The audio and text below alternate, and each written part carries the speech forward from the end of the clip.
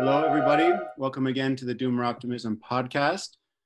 Today, we have a very special guest, Richard Heinberg.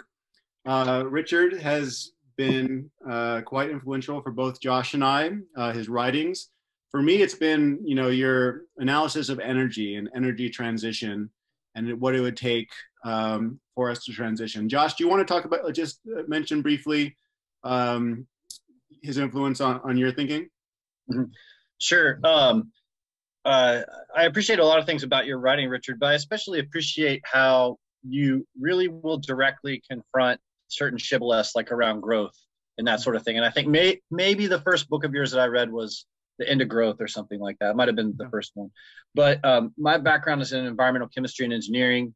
I work a lot on low-tech water treatment methods and that sort of thing, but I have overlapping interests in sustainability science in general. I spent a couple years as a research fellow at Global Footprint Network working on ecological footprint analysis.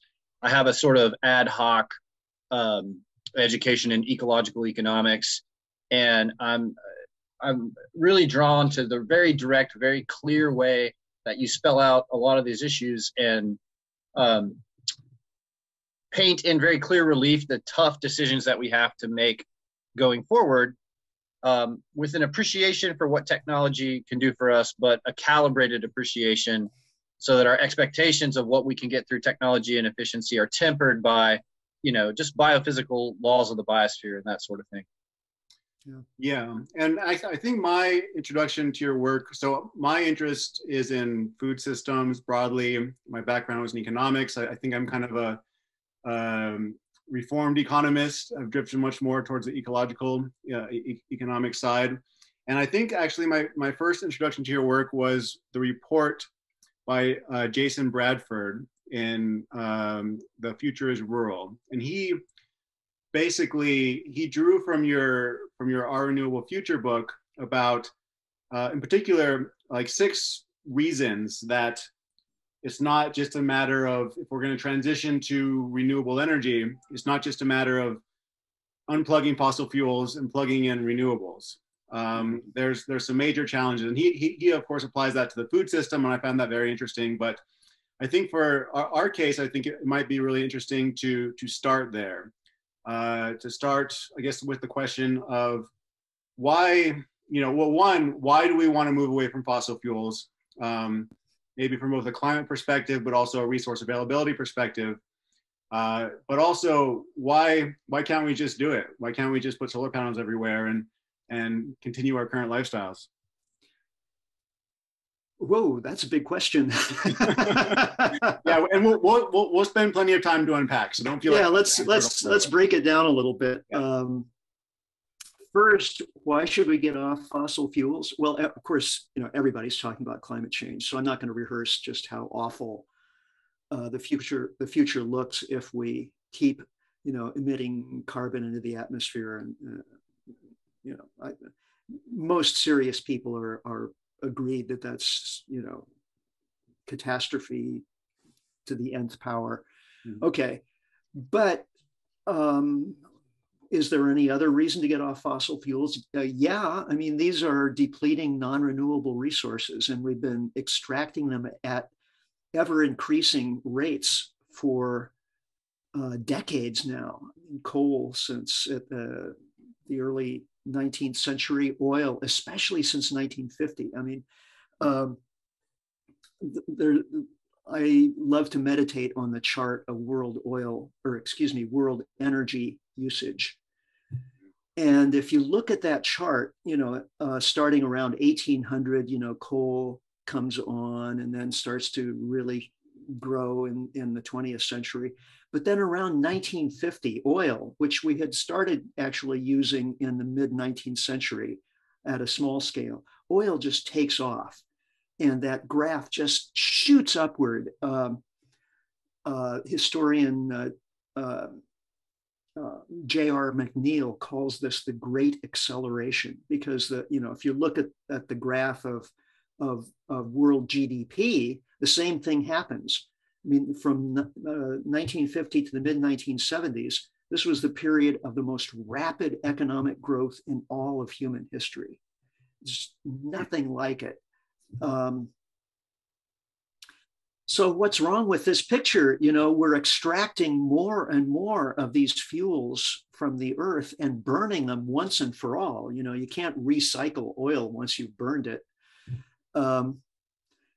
And doing all these wonderful things with it, in effect, becoming more and more dependent on the services that these fuels provide. So we're building massive infrastructure, highways and vehicles and production processes and home heating systems and, you know, everything, all of the technology and infrastructure of modern industrial life built around the specific characteristics of these fuels. And now they are actually starting to get scarce. I mean, it's not as though, you know, we're going to run out of oil, natural gas, or coal next year or 10 years from now. There's still a lot of stuff left, but we've extracted them using the low-hanging fruit principle.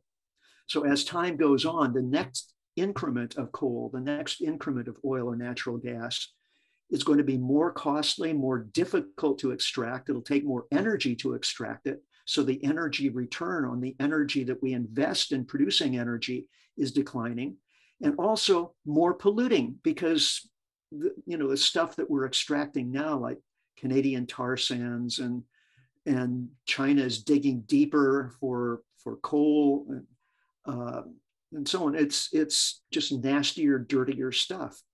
So there's all sorts of good reasons to reduce our reliance on fossil fuels, environmental reasons, and simple pragmatic reasons. What are our children and grandchildren going to do if they can't use these fuels?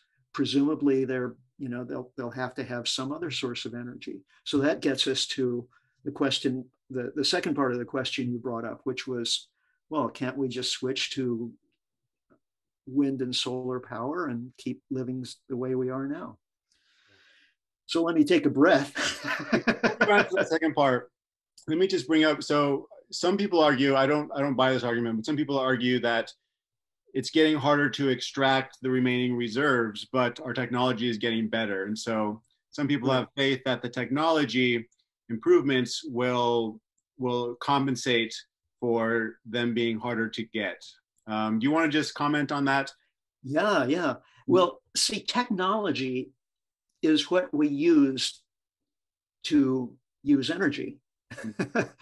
So the technology that we use in increasing our rate or efficiency of, let's say, of oil production, that uses energy too. Yeah. So it's reducing, even though, yeah, we can get more oil out of a particular place. It's like fracking, right? The US has seen an absolute miracle in the last 10 years with production of tight oil from horizontal drilling and hydrofracturing. US oil production went up from, I don't know, something like 5 million barrels a day to more like 13 million barrels a day, a rate of increase in oil production that no nation has ever seen in the whole history of the oil industry. So when I say it's a miracle, yeah, it's really something as a result of the application of this new technology.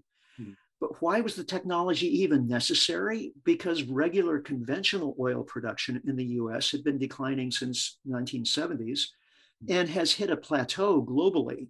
So if we're going to have increasing increments of oil, in other words, if we're going to increase the rate of oil production, we've got to get it from some other way.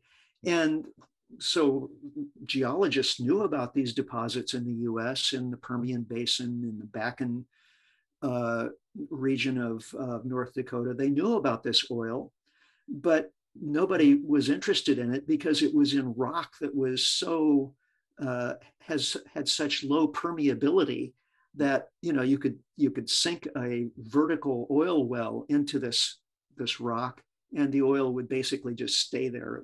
It wouldn't move toward the wellbore. So how do you solve that? With technology like horizontal? You drill down a ways and then you go horizontal into the rock seam where the oil is. So you have much more contact between the oil resource and the wellbore. You punch holes with explosives. You pump water down to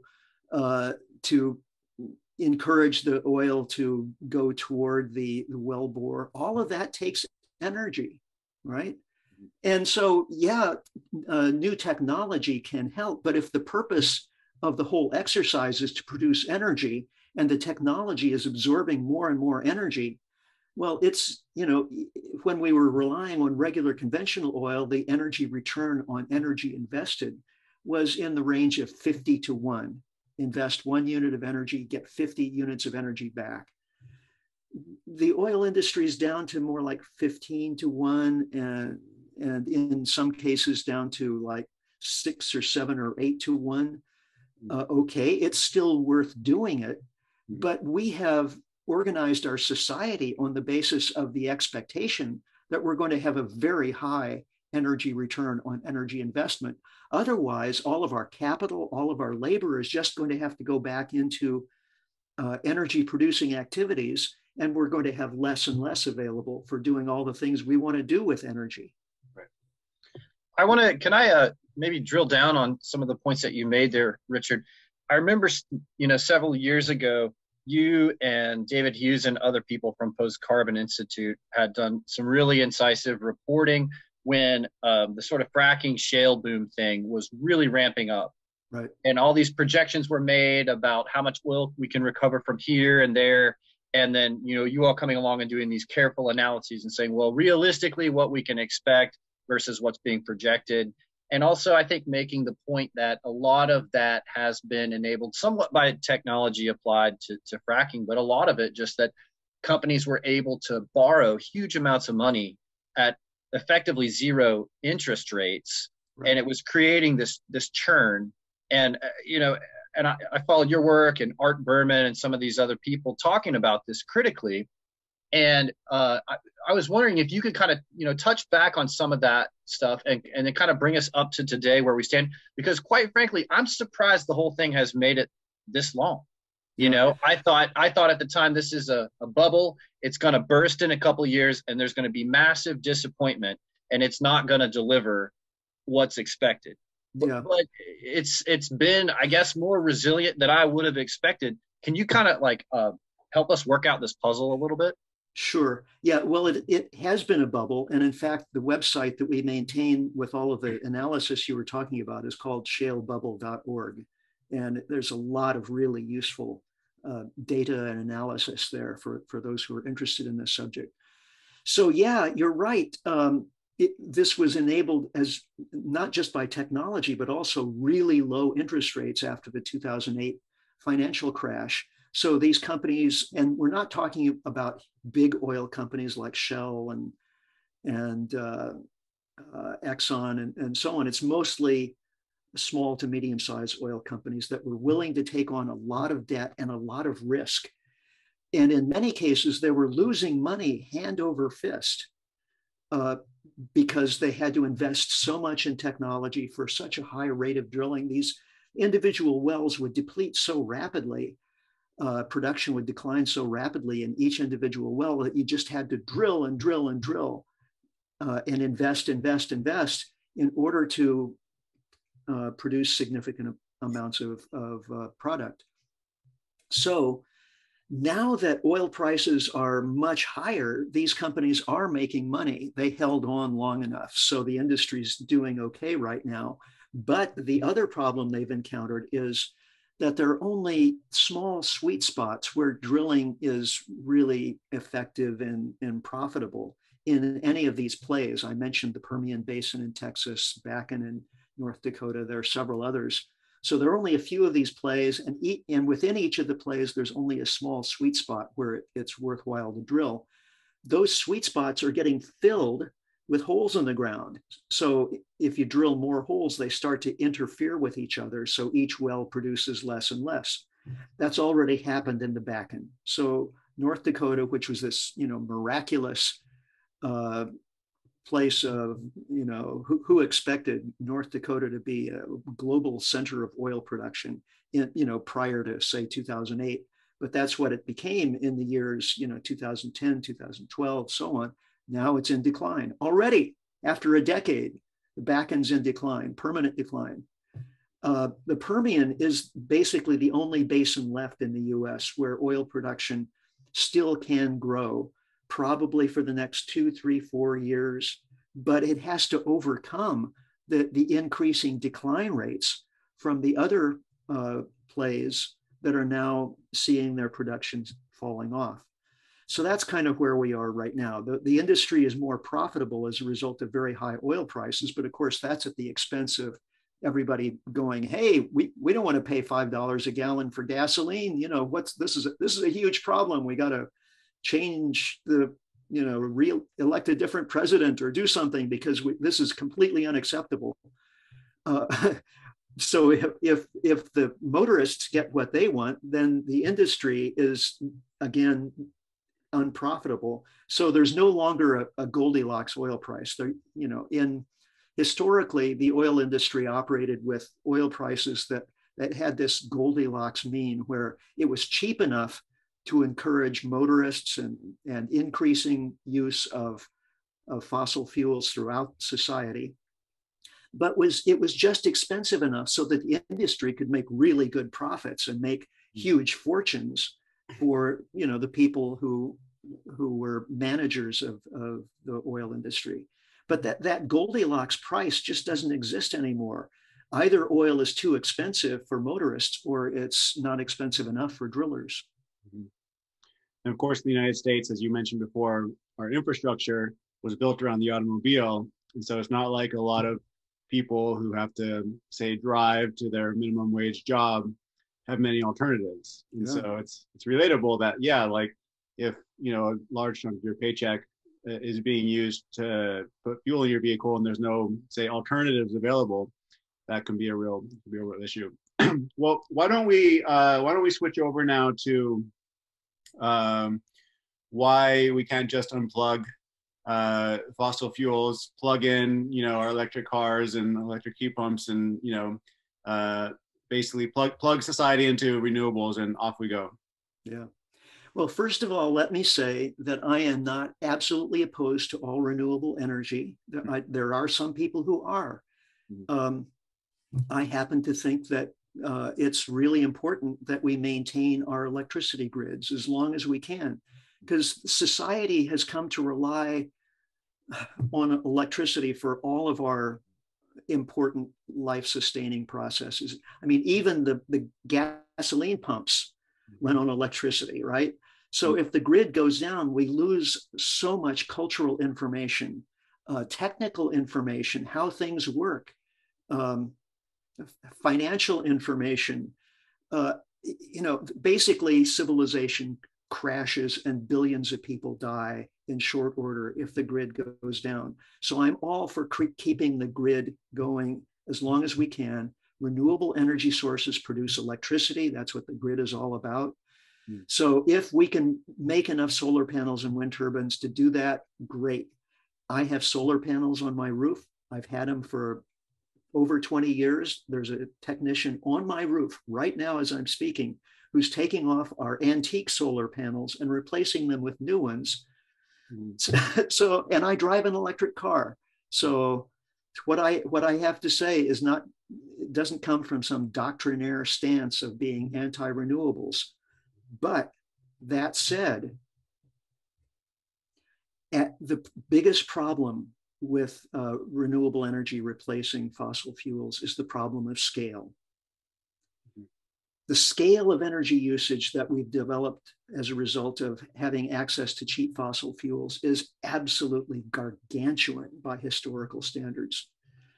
Fossil fuels were these amazing substances produced by nature over tens of millions of years. We're talking about tens of millions of years of ancient sunlight that was gathered by ancient plants and concentrated through geological processes in which we had to invest zero effort ourselves.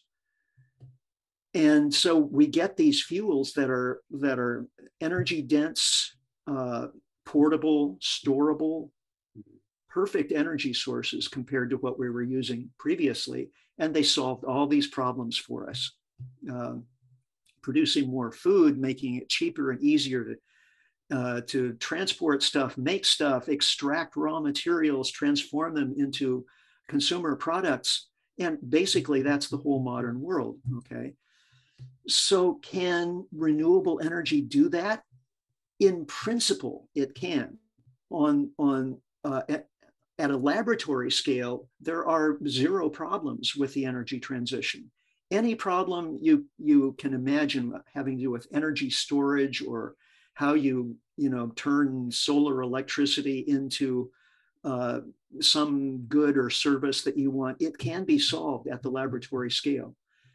The problem is the scale of energy usage that we've developed, because solar panels, wind turbines are going to take up a lot of space, and they're going to require an enormous amount of minerals. So instead of drilling for oil and natural gas and mining coal, we're going to be mining minerals and metals with which to make solar panels, wind turbines, batteries, electric cars, and all this other stuff.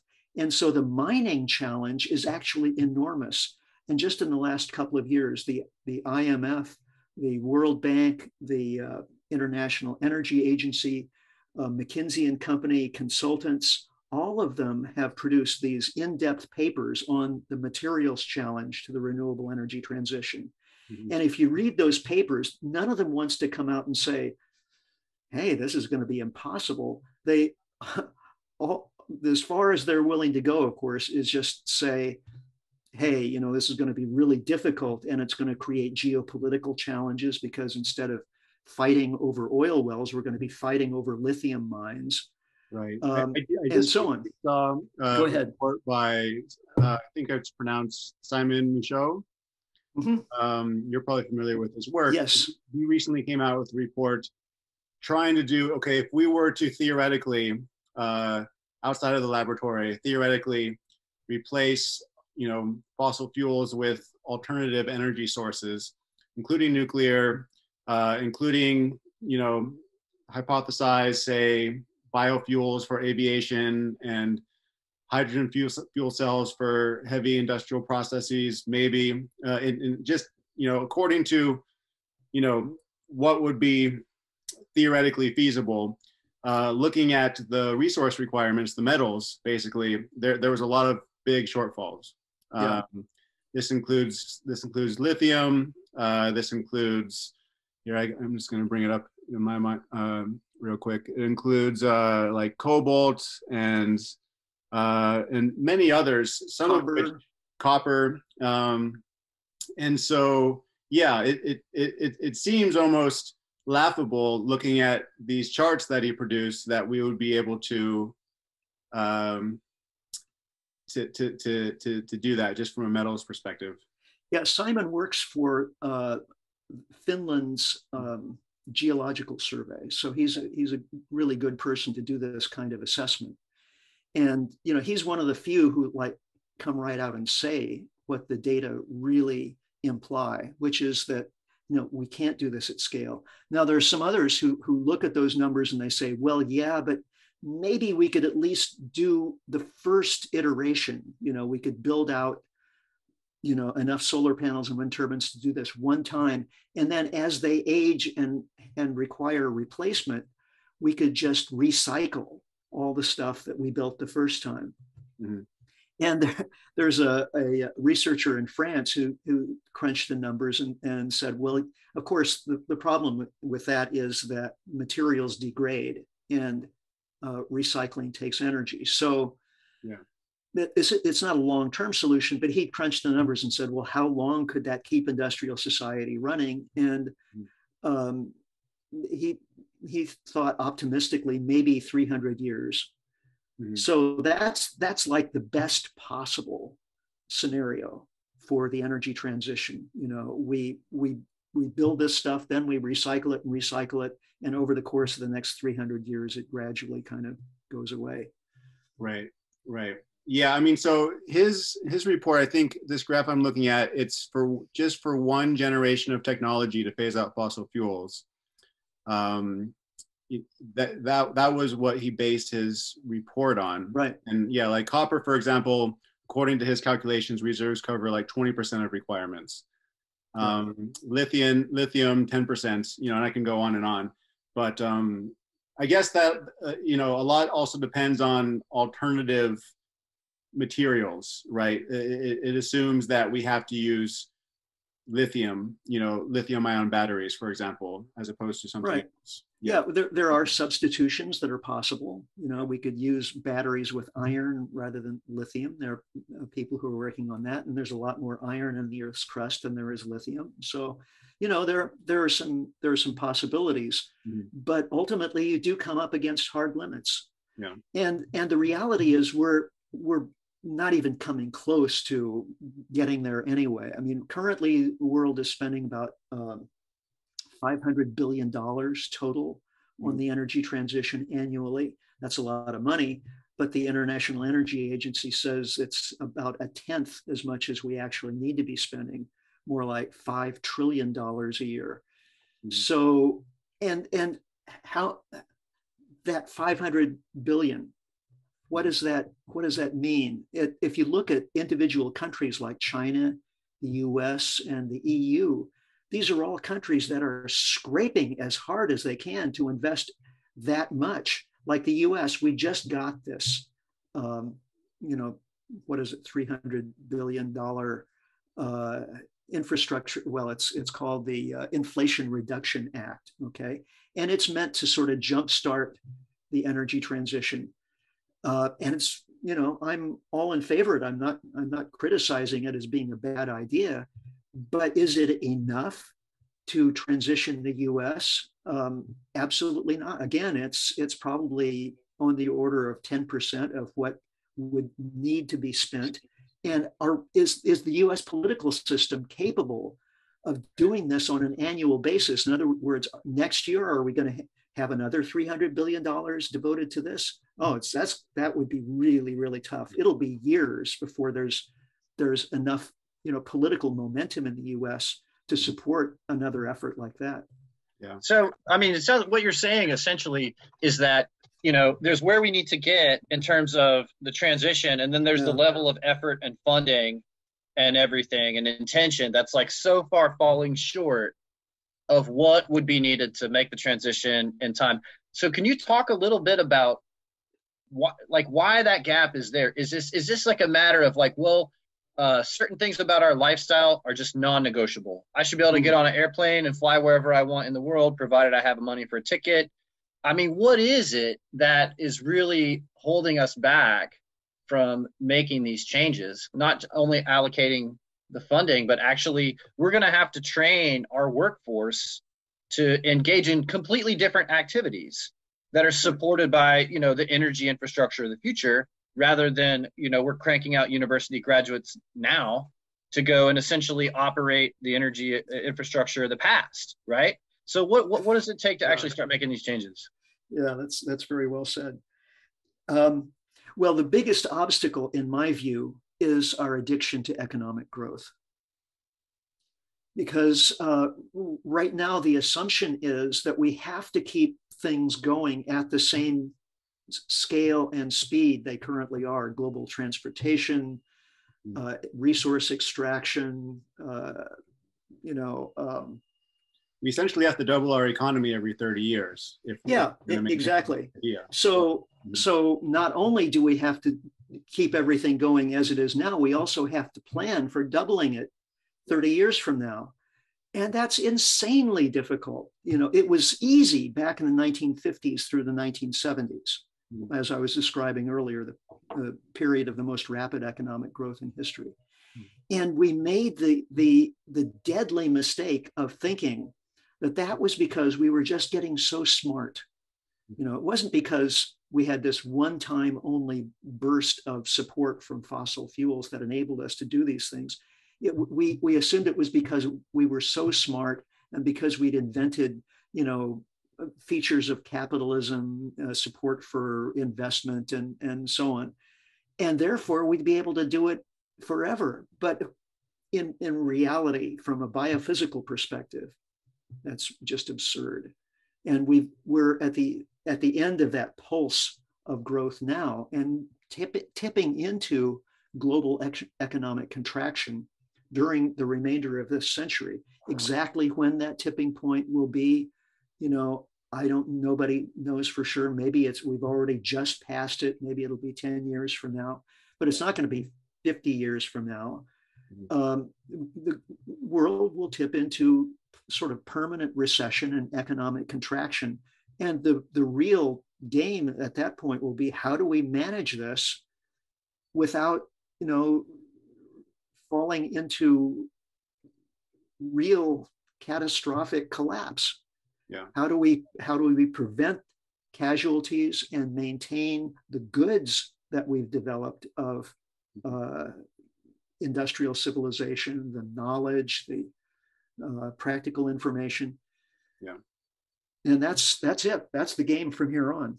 I want to get much deeper into the political economy and cultural implications, but I want to back up just a little bit first and talk a little bit more about electricity. One of the challenges that you mentioned is the liquid fuels problem. And our economy right now, I believe in the United States, our energy economy is about 40% at most of our energy economy.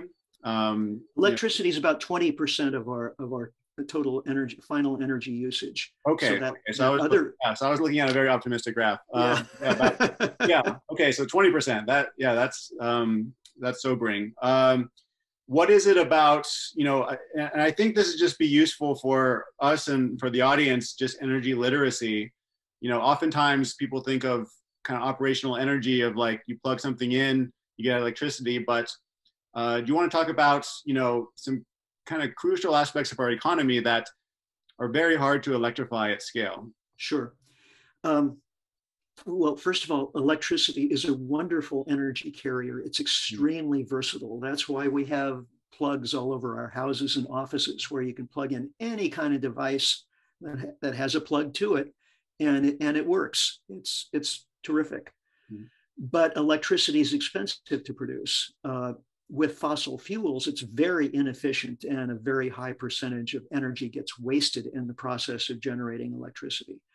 The good thing about renewables, including geothermal, and also including, not so much including nuclear, because a lot of energy is actually wasted in a nuclear reactor too, in the form of heat. But anyway, at least with solar and wind, you produce electricity directly. Mm-hmm. And so that's cool. Yeah. But as you say, there are a lot of things that are going to be difficult to electrify. Electric cars work great. I've been driving one for years now, and I just, we have the next car we buy will be an electric car. I'm never going back to gasoline powered car after the experience of driving electric. But what about 18-wheel trucks that deliver all the stuff to Walmart or to Amazon warehouses? Those are going to be much harder to electrify because the energy density of batteries is so much less than the energy density of fuels. And that's also a big problem for aviation. Now, there are some small electric airliners with just a few passengers that are on the drawing boards now that will fly short distances. But flying 300 people from Singapore to New York on electricity, it's not going to happen. Then there are lots of industrial processes like making cement for concrete. Now, concrete is really the bedrock basis of modern industrial society. If you're going to build anything in terms of infrastructure, the first thing you think about is concrete. But making cement happens in kilns that operate at 1500 degrees Celsius, 24/7, 365 days a year. Electrifying those things is theoretically possible, but it would be super expensive. So what's the answer with all of these things? How do we run aviation, cement kilns, all these other things? The mining for the copper and that you need. Yeah, right. Well, you can do it. Here's where I get back to what I was saying earlier. You can solve all of these problems at the laboratory scale. You do it by using electricity to make hydrogen. And then, hydrogen has some problems. It likes to leak.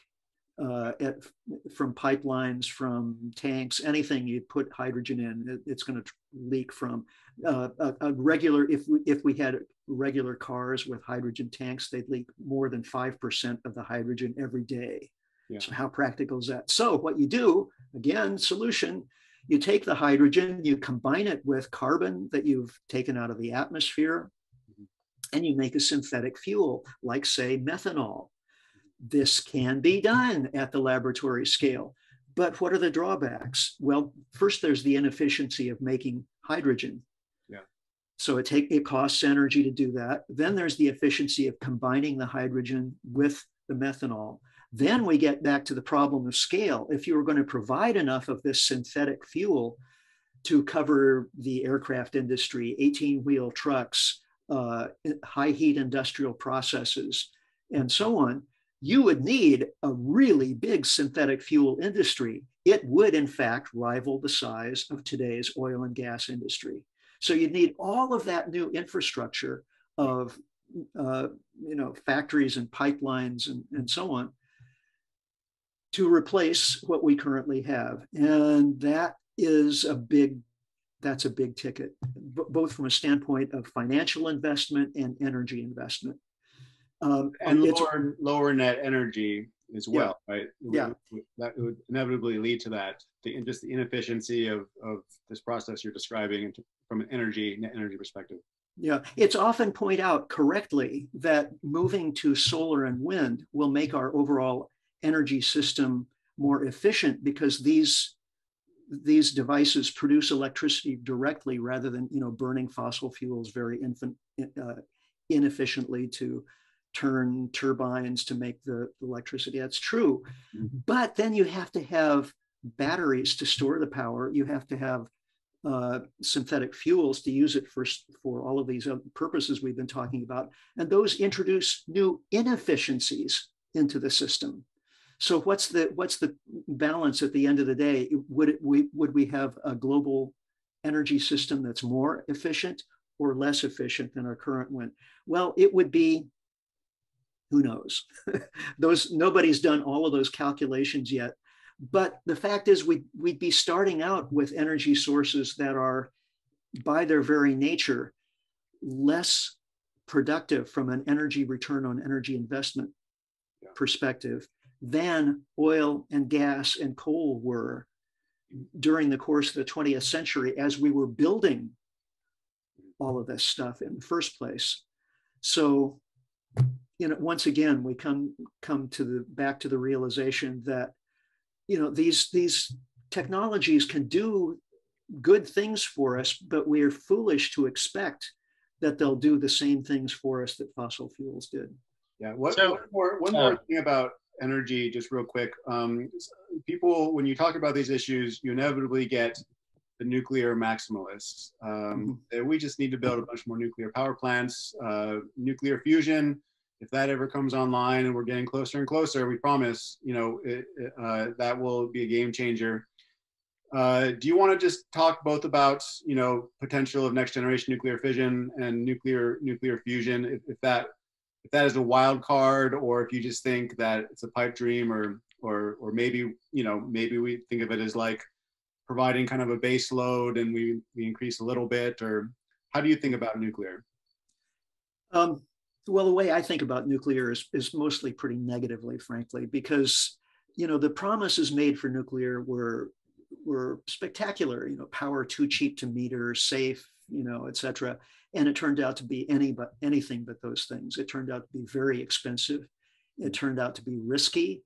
And there's no solution for the radioactive waste. So it's just piling up all over the planet, creating huge problems for the next generation and generations after, going out literally thousands of years. So how about the next generation of nuclear power? Isn't that going to solve those problems? Well, remember, those claims are coming from exactly the same people who were telling us that it would be too cheap to meter and so on back in the 50s and 60s and 70s. And I've seen some pretty good analyses of the kind of next generation modular reactors and so on, for which all these claims are being made. And pulling apart those claims critically, it, you see that in fact the waste problem gets worse. and these are going to be very expensive. It's the problems aren't solved at all. And well, what about fusion? Well, yeah, every time I see the headlines, it's like, amazing advance in fusion power. We're getting that much closer to energy break even. And that's like the holy grail, where we get to the point where the amount of energy that we put into the fusion process is equaled by the energy that we get out. Well, duh, that's not that's not going to do anything for us. We got to get way beyond energy break even in order for fusion to be of any benefit. And the engineers are still very, very far from accomplishing that, in fact. I think if I could tag on there too, when you're discussing the question about, okay, so some advocates come at this and say, well, we need to rapidly just, we got to get over our resistance to nuclear. We just got to start putting up some more nuclear power plants and stuff. And I don't have the number on the tip of my brain. I used to teach this to university students, but again, it comes back to the question of scale, right? Okay, let's talk about, we're going to electrify as much as we possibly can of everything, right? And then we're going to, build out our grid to be able to supply that. So how many nuclear plants are we talking about? And the number, it comes out to something like, from right now until the year 2040, we have to build like one large new nuclear power plant every day and a half or something like that. It's not the exact number, but it's like, we're talking thousands and thousands and thousands and thousands of nuclear power plants all over the world, built in a very short amount of time. And so even if somebody's more persuaded about the possible benefits of nuclear power, I'm just like, look around. Are you watching nuclear power plants go up all around you? Because that's what it would take. If you just do the calculation, I don't know if you have maybe a more up-to-date on that, but it really is a staggering thing. Like, obviously no one is doing that. Yeah, the nuclear industry globally is in decline. More reactors are being shut down than are being built. There are new ones being built, but it's, it's not going anywhere. Right. So where is it? So let's if Jason doesn't mind, let's steer the conversation a little bit back, maybe towards, I don't know, what do you want to call them? Psychological barriers or something to reckoning. I had an example you were talking about, we could technically use hydrogen as a fuel, and we could do a conversion reaction with carbon from the atmosphere. We could make a synthetic fuel and all this kind of stuff. Hey, let's riff a bit on probably arguably one of the most important physical chemistry reactions of all time, the Haber-Bosch process, and the central role that plays in the nitrogen cycle of the planet now, and where our whole food system is dependent on many things, including nitrogen fertilizer made by a process that consumes enormous quantities of fossil fuel energy, particularly natural gas, right, to generate that. And so we're in a situation where the most basic operations of our food system, where we have to eat every day to be healthy, and there are manifold ways that this system is unsustainable, right? And as far as I know, there's no techno fix for this kind of thing. We have to have a different approach to agriculture, just in the same way that we have to have a different approach and a different mentality to transportation and that sort of thing. So, and it seems pretty straightforward to me, the kind of things that we need to do. And Jason and I are working a lot on bolstering local agricultural initiatives in our area. It's kind of straightforward stuff. So the question is, like, what is stopping us from reckoning with this real hard-nosed common sense approach to say, okay, this, energy future fantasy is just a fantasy. That's not going to materialize. We're going to have to go to a different plan. So what successful ways have you found to get conversations moving in that direction? Yeah.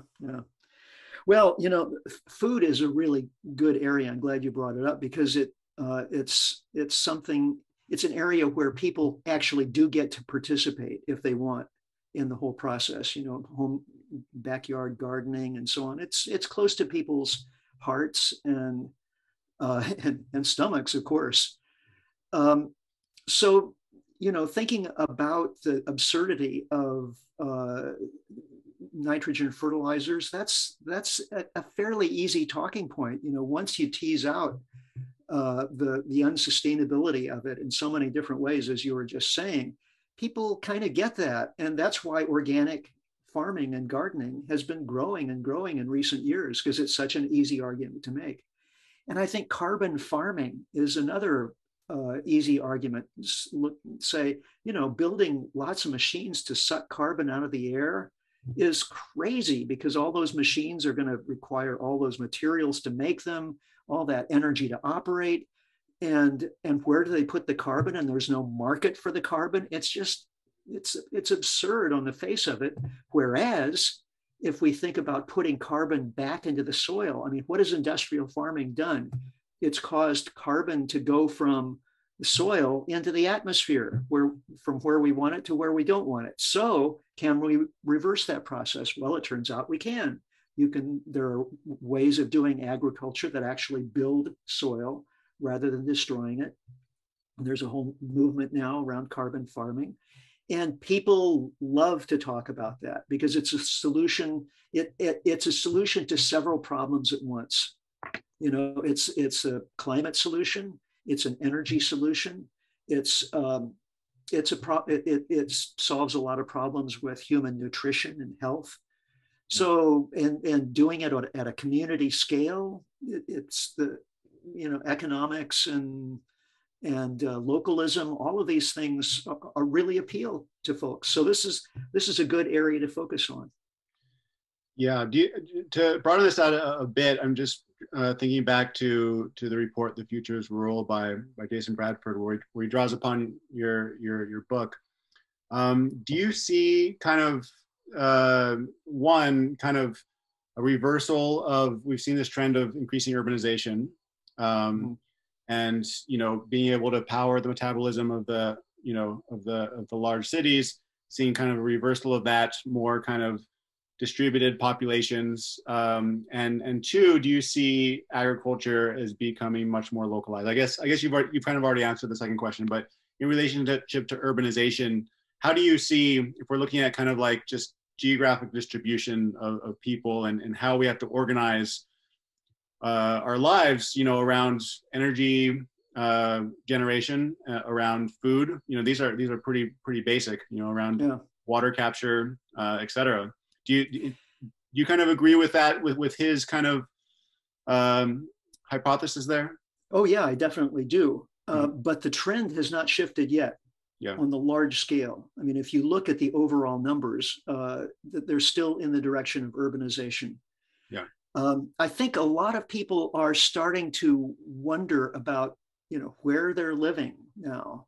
And does that make sense in a long-term perspective? Does it make sense from a climate perspective and so on?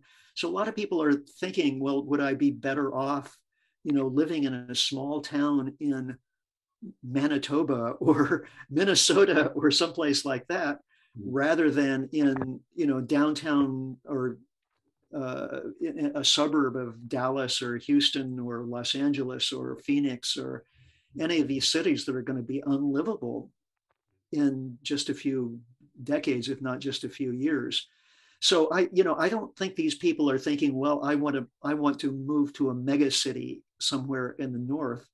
First of all, there aren't that many mega cities, you know, maybe Toronto, but everybody's not thinking about moving to Toronto. They're thinking about moving to smaller towns. And I think as that trend really gets underway over the next few years, then we will see a reversal of the big trend that we've been seeing over the last few decades, which is a trend toward urbanization. There is, of course, the argument that a lot of, let's just say environmentalists make, that if you have high urban density, there's a lower carbon footprint, you can have more efficiency. You know, there's the argument about, you know, rural areas that, I guess I'll call them kind of modern industrial rural areas, where very car dependent. You know, it's, you know, they'll make the argument that that's not very viable. The counter argument that I would make is that that's kind of true, but that's not accounting for the, you know, what actually rural areas would need to become, which is would be more kind of quasi self-sufficient kind of clusters again, where you do have some density, but at a smaller scale, like maybe a dense small town surrounded by agricultural fields or something. Do you want to respond to? You're probably very familiar with that argument of like urbanization argument. Right. The argument assumes that rural areas are going to operate in the future the way they do today, at the level of amenity of, you know, modern American towns and cities. If you look at life in what we used to call the third world, but, you know, less industrialized countries, places where people live closer to the land, then that rule just isn't the case. It's the cities that use more energy per capita rather than the countryside. So that, you know, that dilemma is really all a product of, you know, recent industrial development. All right. Well, maybe we can go back. I said we'll get into kind of political economy, kind of cultural implications.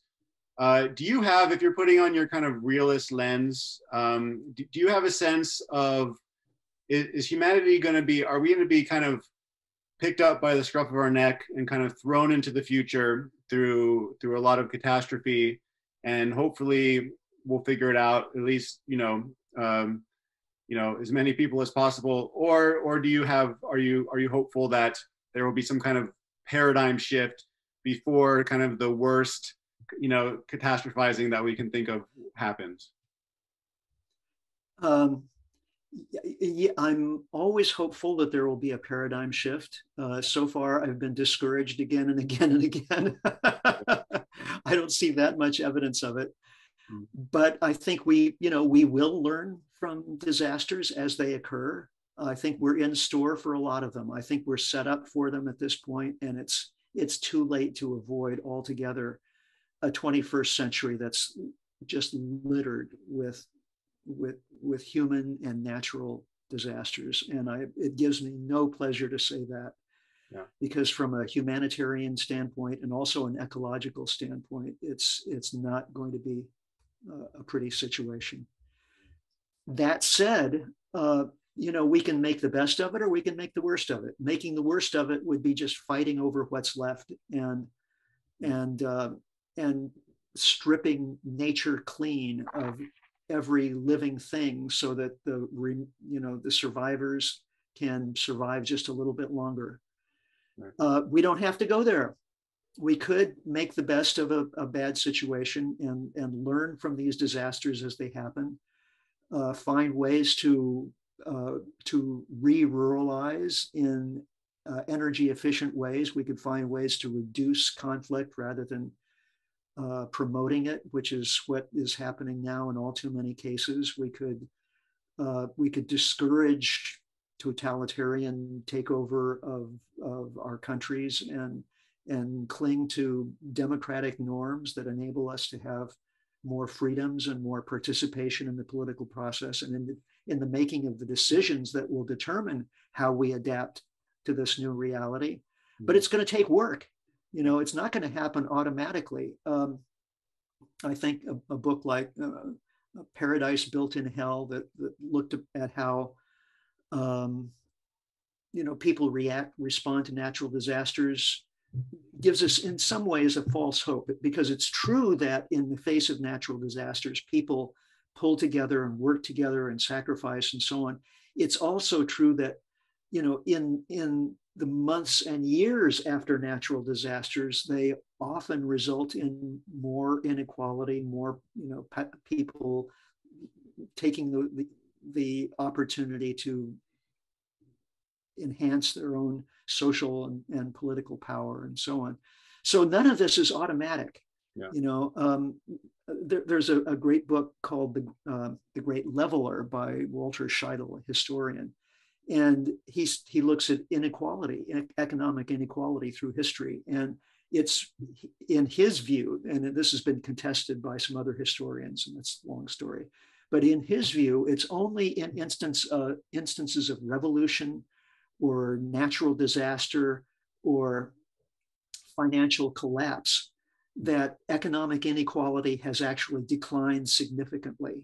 Mm-hmm. So if we're looking at economic and ecological disaster happening through the remainder of this century, well, that one of the bright spots is that this could result in more economic leveling, which would give more people opportunity to participate in the process of figuring all of this out.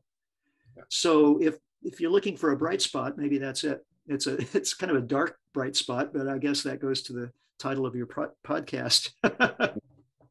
Yeah. So if I could jump in with a question, Richard, I'd like to get your thoughts on Bitcoin and cryptocurrencies. And specifically, the way I want to frame the question is, and I'm not an expert at these things by any stretch of the imagination. My impression from studying ecological economics and biophysical economics is that one way to think about our calamity is that the economic system has sort of become decoupled and detached from a lot of biophysical reality. It's become too abstracted away from natural laws and processes and limits. And that's allowed the economy to just kind of go off into space and be too disconnected with the on the ground reality. Yeah. And I know a lot of people who are like Bitcoin enthusiasts and stuff.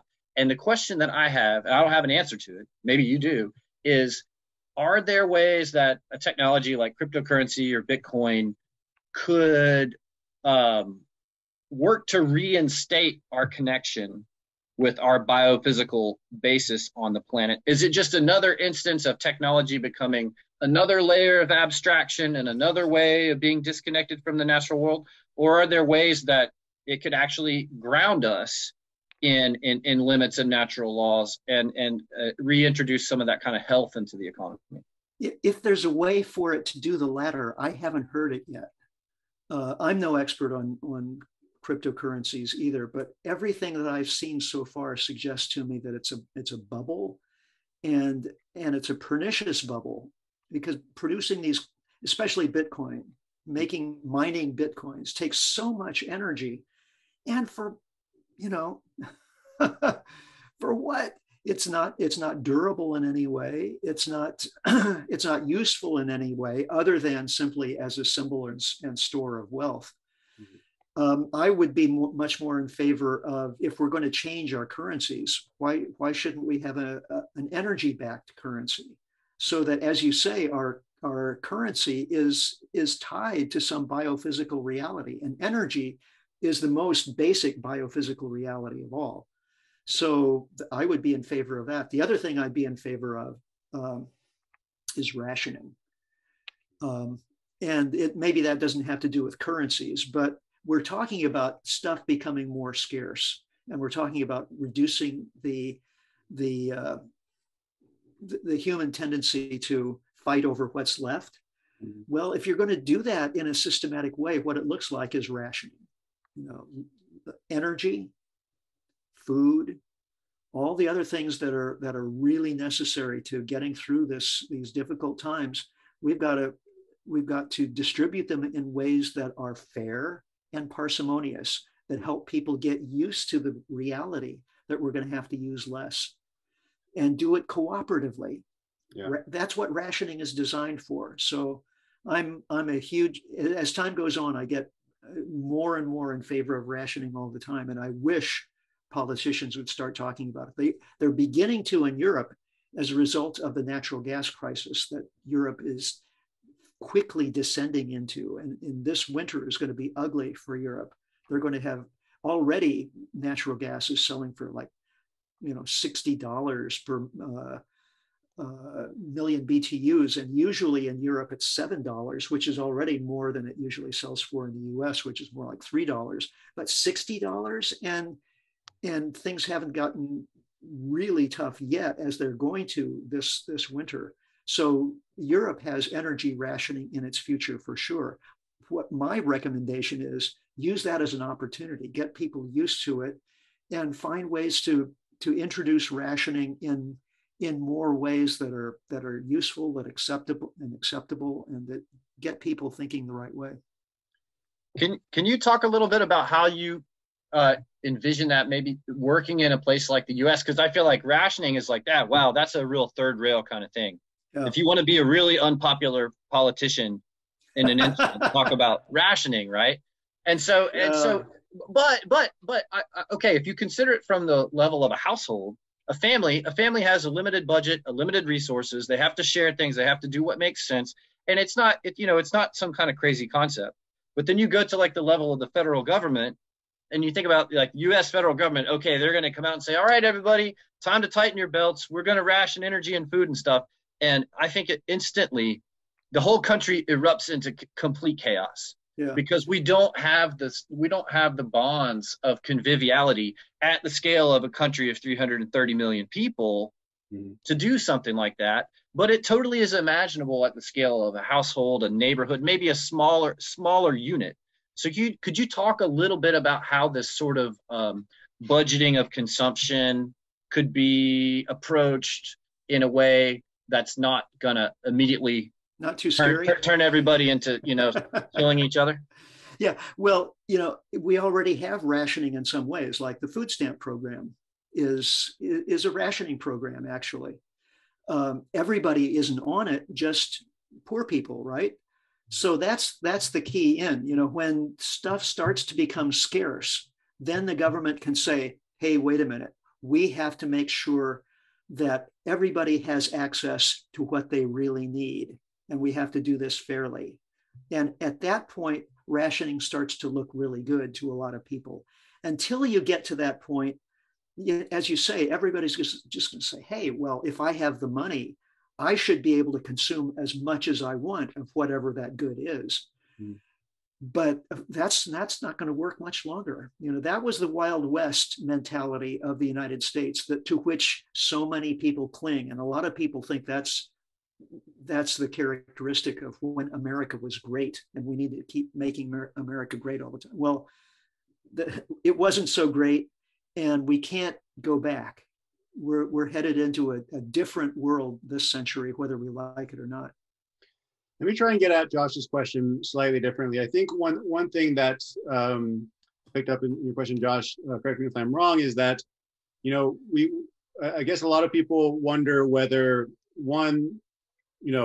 a rationing program wouldn't be subject to corruption, whether our political process is capable of administering that fairly, whether we want kind of technocratic kind of oversight over how we live our lives.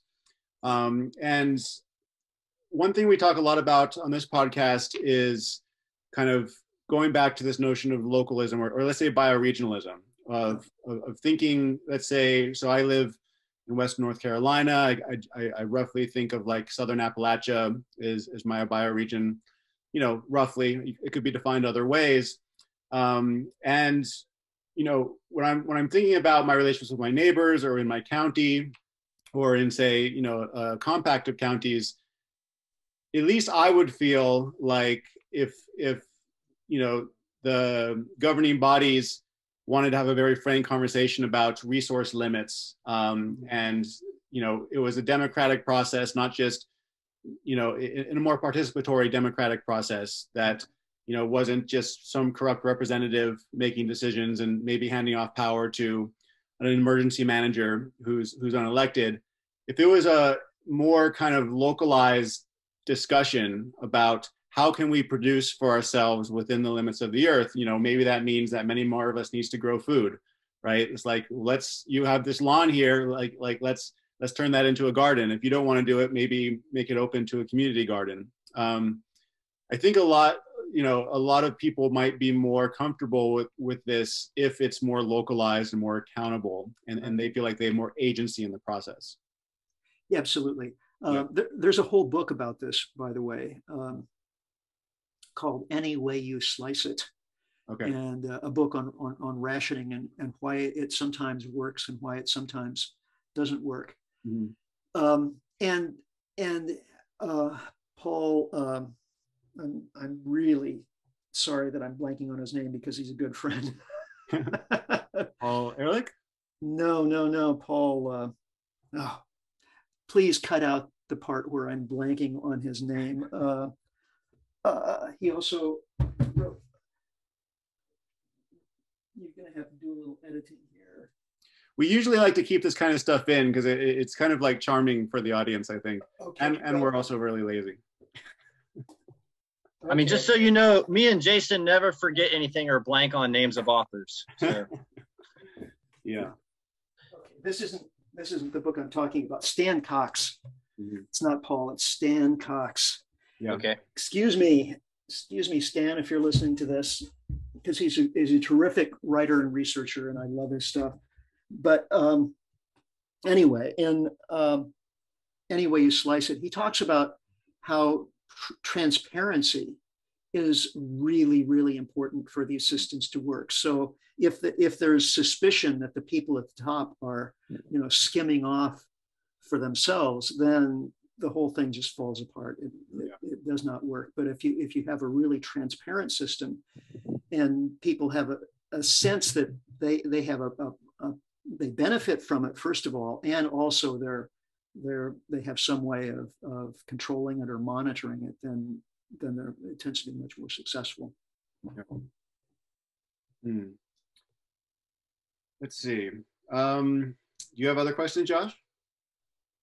I'm kind of still really interested in this thread because it is something I think a lot about, and I think I've become real skeptical about the ability of the technocracy to really address a lot of the kind of stuff that we're talking about. I don't feel like super optimistic, and it's for some of the reasons that you mentioned, Richard, like that issue of transparency being really important, and that the people at the top are not making one set of rules for everybody else and another set for them. And I feel like we saw a lot of that kind of thing, for example, during COVID, where political leaders would say, do this and don't do this. And then they would get caught doing that thing they said not to do. And we just see that a lot.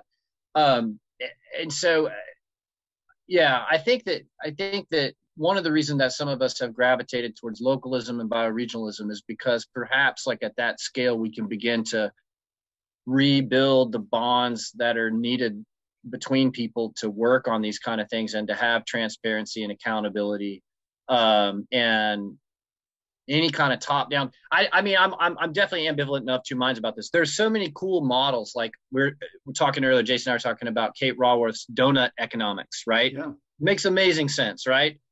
A minimum level of consumption of resources so that people have a decent life, a maximum level that you shouldn't exceed, because then you start to draw down the natural capital or the biocapacity of the planet. And it's a great idea. And from, the part of me that the scientist engineer loves it. You just kind of calculate everything and figure out how to get in the donut, and boom, you get in the donut. But this idea that some cadre of super smart, progressive geniuses are going to lead global civilization through this transitional process of maneuvering us into the donut. Right. And it's like, well, that sounds about like the most unrealistic thing I've ever heard of in my life. The reality, somebody's going to try to do something, and then there's going to be a rebellion against that. And then it's going to turn into people at each other's throats, and stuff, which sucks. But so I don't know. I mean,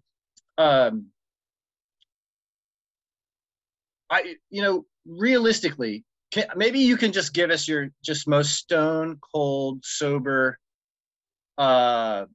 thumbnail sketch of the next 10 years in the U.S. specifically, and how we are or are not going to respond to the intensification of these challenges.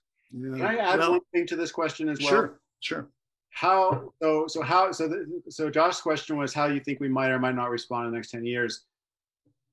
What I want to add, how can each of us say, thinking about these things, how can we respond, right? At an individual, family, community, county, maybe, scale to start preparing ourselves and our neighbors and our friends and our communities to have a softer landing.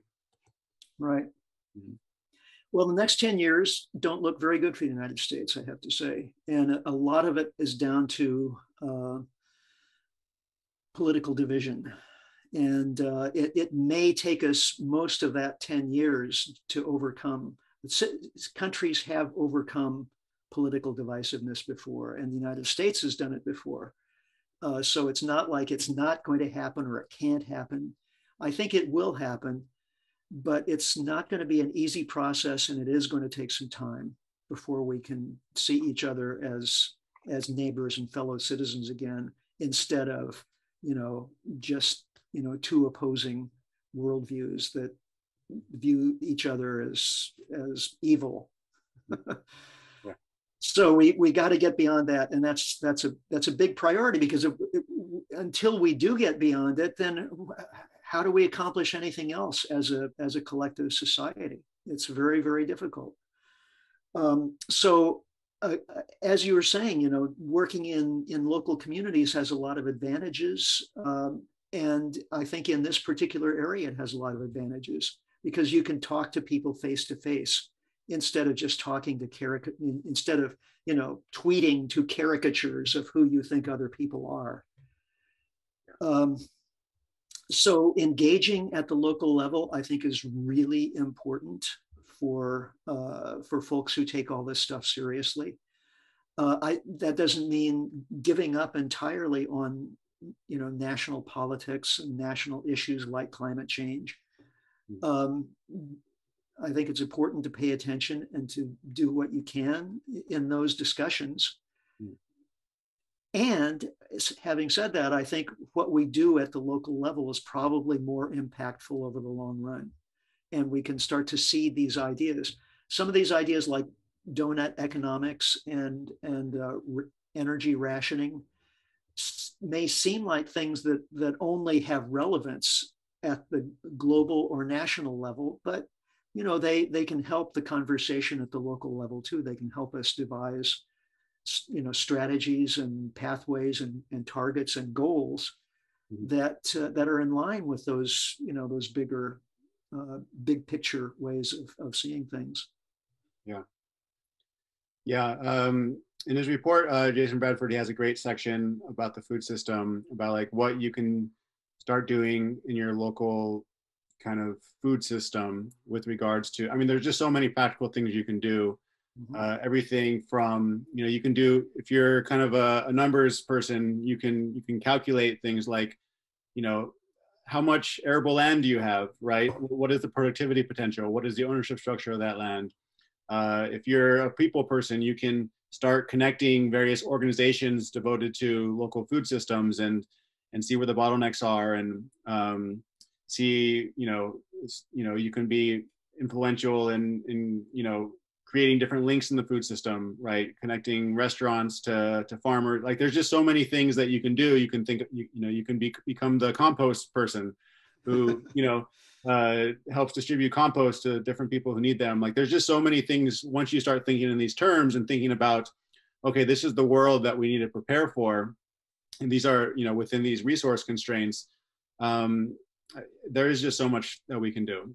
And I think for Josh and I especially for me, it's like food systems is my focus. Like, there's just so, like, it's actually quite inspiring. It's like, okay, there is a lot of work to do, and I can be very useful within my sphere of influence, which, is like a county level or maybe like multi-county level. Yeah. You're here.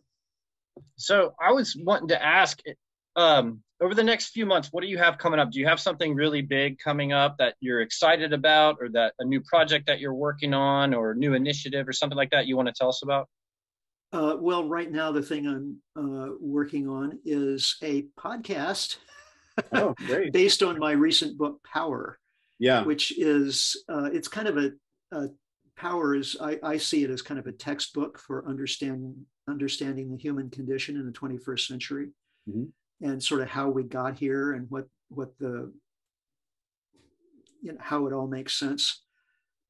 So yeah, I want to give you, if you want to talk more about this book, I have looked through some sections of Power and found it really interesting, but I haven't read the whole thing. But if you want to just talk a little bit more about, it gives a nice historical perspective on energy. If you want to, it looks at power in nature and human society. It looks at physical power, and it looks at social power. How these have developed, and the overall thesis of the book is that power is good. I mean, physical power is the ability to do something using energy. And that's what evolution is all about. It's what nature is all about. It's what, and we human beings have gotten very good at extracting energy sources from the environment, starting with fire and wood, you know, hundreds of thousands of years ago, all the way up through fossil fuels and the present. And we've also gotten really good at social power, which is how to get other people to do things, and using writing to persuade people, using money to, it's a little more coercive, all the way to weapons, which are really coercive. But, you know, we've gotten really good at social power too. The thesis of the book is that while power is a good thing, it's possible to have too much of a good thing. And that's where we are as human beings. Now we've developed weapons, scales of energy usage, population, all the rest that are unsupportable over the long run. So the question is it possible to self-limit? Has any species ever done that? Has any society ever done it? And there's a whole chapter devoted to that, showing how, yes, in fact, self-limitation is inherent in nature and happens all the time. I mean, even in our own physical bodies, there's homeostasis, which keeps us, the self-balancing feedback processes. They're everywhere in nature. Without them, nature couldn't work. Our bodies couldn't work. So human society has self-regulation processes. Democratic societies have checks and balances and so on to keep tyrants from arising and gaining too much social power. So we've left a lot of that self-regulation behind over the last few decades because we had so much cheap energy, we thought we could do anything. We developed this Star Trek mentality where literally the skies, beyond the sky is the limit. There are no limits. And you see, you know, advertising slogans everywhere. There are no limits. It's limitless. Nothing is limitless in this world. And the tragedy of the last few decades is the development of this mindset that there are no limits and that we don't have to self-regulate. But in the 21st century, we're pressing up against those limits. That's what the book Limits to Growth was about back in 1972. Yeah. And it's coming to pass in real time. We're colliding with limits of how much carbon the atmosphere can absorb, how much we can destroy soil in order to produce food, how many fish we can take out of it, you would name it. So what its survival this century is going to depend entirely and precisely on how we are able to limit ourselves as a species sufficiently and cooperatively enough to minimize the casualties that we're otherwise in store for. That's a pretty strong take-home message. Josh, do you have anything else that you wanna say before we wrap up? Well, Richard, I just want to say that I have admired your work for so long. I appreciate it. I read Resilience and Post-Carbon Institute. I have, like, if not daily, weekly for 15 years. I'm totally willing to nominate you to be a national treasure. Yeah. So kind of you to say, yeah. Josh. I mean, I think that astute analysis and just really good, even-keeled communication, you know, I definitely appreciate your work. I'll look forward to the podcast coming out about power and following that. I guess maybe, you know, to end, what do you like to do for fun? How do you refresh yourself after all of these, you know, dealing with all of these tough, thorny topics all day? For me, it's music. I've been a musician my whole life, basically, and I was a violinist. I played professionally and semi-professionally for many years. But due to a physical injury, I'm no longer able to play the violin. So I'm learning to play the piano now. And that really absorbs my attention on a daily basis. There's so much wonderful music to play, not just classical music, but ragtime and jazz and blues. I'm trying to dip into all of those streams and be nourished by them. So I'm totally excited by that right now. Nice. Well, all right. Thank you so much, Richard. This is a great honor to have you on. And yeah, I think this will probably come out. It'll probably take a few weeks to come out, but we'll let you know when it does. And cool. I also look forward to your podcast. I want to reiterate also what Josh says about really admiring your work, and it's really kind of helped shape yeah, I think what both of us are doing today, and what we're trying to do with Do More Optimism podcast. So thank you very much, Richard, and I hope you have a wonderful day, and I hope you can play some music today. I certainly will.